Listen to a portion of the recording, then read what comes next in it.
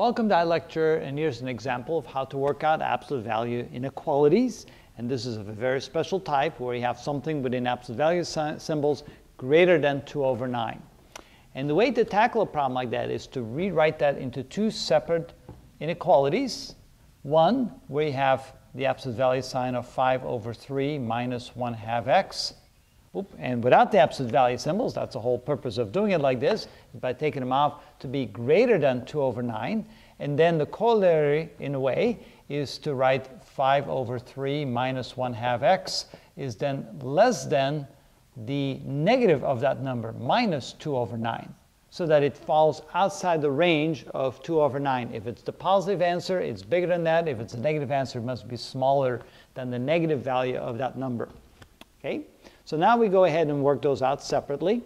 The first thing we want to do is get rid of the fractions. And so the lowest common denominator in this case would be 18, because 3 goes into 18 6 times, 2 goes into 18 9, and 9 goes into 18 12 times. So I'm going to multiply both sides of this equation by 18, and multiply both sides, or I shouldn't say equation, inequality, multiply that by 18 as well. So when we do that, 3 goes into 18 6 times, 6 times 5 is 30, so we get 30. Minus 2 goes into 18 9 times, 9 times 1 is 9, x greater than 9 goes to 18 twice times 2 is 4, and over here same thing, 3 goes into 18, so it's the same thing, that would be 30 minus 9x less than minus 4. There we go. So the next thing we want to solve for x, so we're going to move the 30 over to the other side, over here move the 30 to the other side, so we end up at minus 9x is greater than 4 minus 30, and here we get minus 9x is less than minus 4 minus 30. Combining like terms, we get minus 9x is greater than minus 26, and here we get minus 9x is less than minus 34.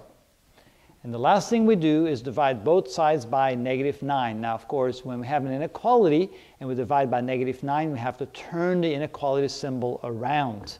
So this becomes minus 9x less than minus 26 when we divide both sides by negative 9. And over here we do the same thing. We're going to turn the inequality symbol around. Minus 9x is greater than minus 34 when we divide both sides by minus 9.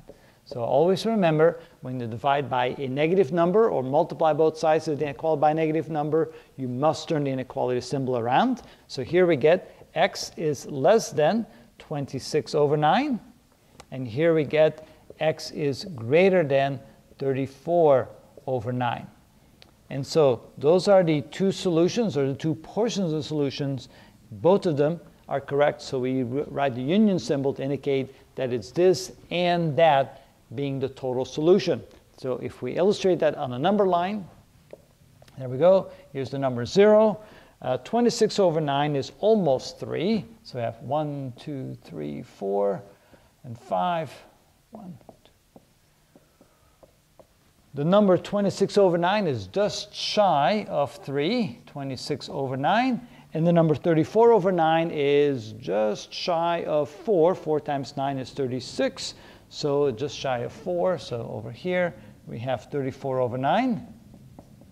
Notice that those two numbers are not included, so I draw open circles to indicate the endpoints. X has to be less than this, and x has to be greater than that. So everything to the left of that number is part of the solution, like so, and everything to the right of that number is also part of the solution. There we go. So ultimately, x has to be less than 26 over 9, and x has to be greater than 34 over 9. For any of those values, we can satisfy this particular inequality. And that's how you do that problem.